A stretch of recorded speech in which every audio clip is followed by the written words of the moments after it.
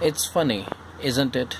Some of the coolest jokes or punchlines have got a weird history behind it. Jokes are not funnier, a stand up is not a clown, and audience is not an experiment. Life rather is it's a combination of everything from weird, experimental,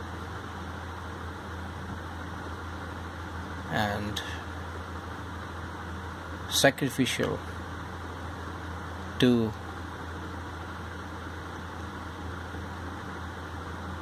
rewarding. Yes. Now, what I'm trying to say here, I met a person. He's an aspiring stand-up. He runs small gigs or shows at local places. He does it for free. It's not a charity, no. He does it for free because people won't pay to hear him cracking jokes.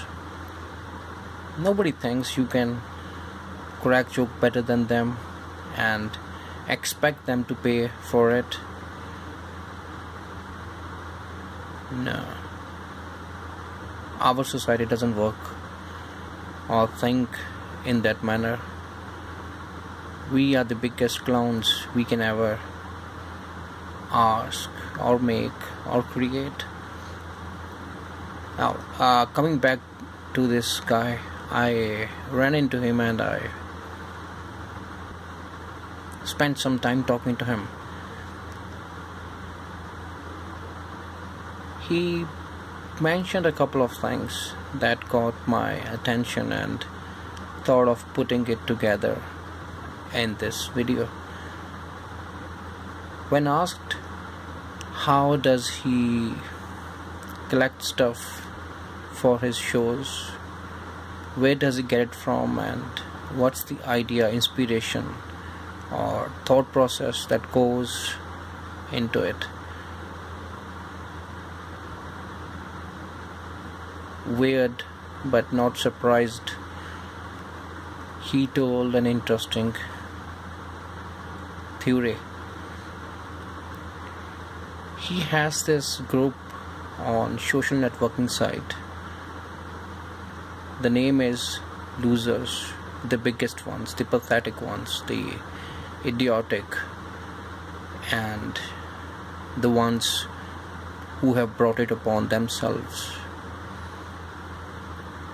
He collects everything from this sorry tales to broken dreams. He collects all the shit. He puts it together in one box or keeps it aside. Now he has got another group. The group is How to Win.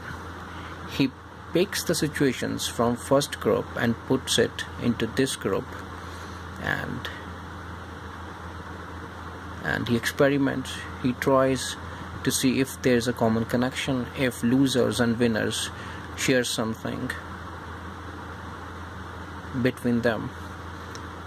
Most of the times he gets an answer. The two sides may not have got a common connection, but they come together well to help him understand what clicked and what didn't.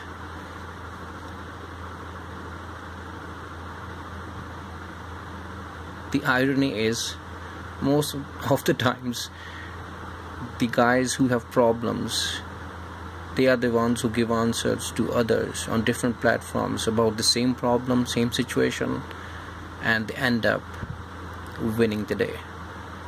When we do it for others, we do it efficiently. When it comes to doing it for ourselves, we have this doubt on our ability. We know ourselves too well.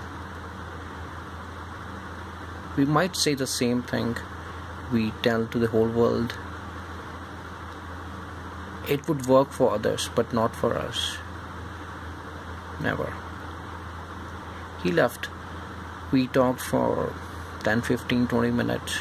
He left.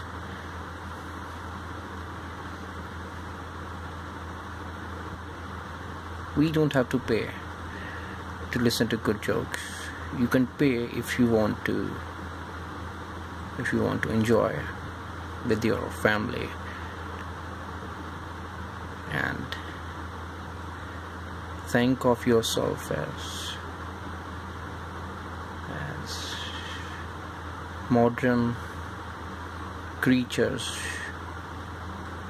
who have everything set or aligned in place. I'm not against anything. All I'm saying is life is playing its cruel, hilarious, weirdest, strangest, bloodiest, brutal jokes all the time, and it's nobody else, it's us, the subject of these jokes. It's being played upon us. Thank you.